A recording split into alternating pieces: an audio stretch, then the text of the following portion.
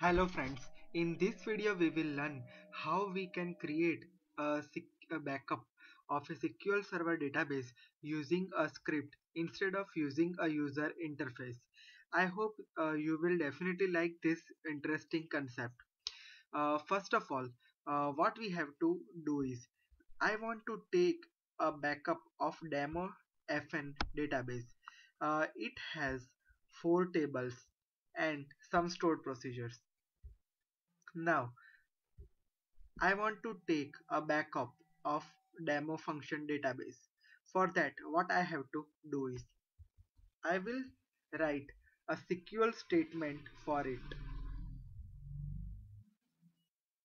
I will write use demo function. This is the most important statement that we have to write. Then write a go statement. Then to take a backup of that database, write a statement backup, then database. Then a name of a database that you want to backup, that is demo fn. When you want to take a backup to disk, on which drive, C drive, then which folder one, and what is the name of your backup. Suppose I will write here test, then my backup name will be a test.back file with format, and then go. For more documentation detail and syntax, you can refer a MSDN site. This is a very simple example that I have taken in this video to take how to take a backup of a normal database. Clear? There are various options available to take a backup on, like on disk you can take a backup, or on a tab you can take a backup. Many options are available. For more availability you can check MSDN site.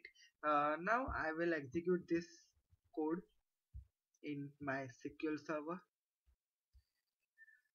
Remember, master is selected from here, then execute.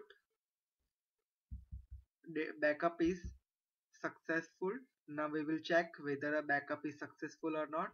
I will take this path, C drive db backup, my C drive, then db backup, and you can see test.back file is created here.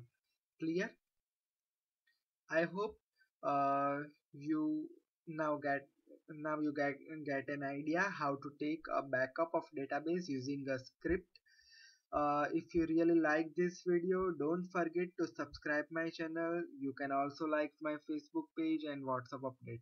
Thank you so much for watching my video. Thank you.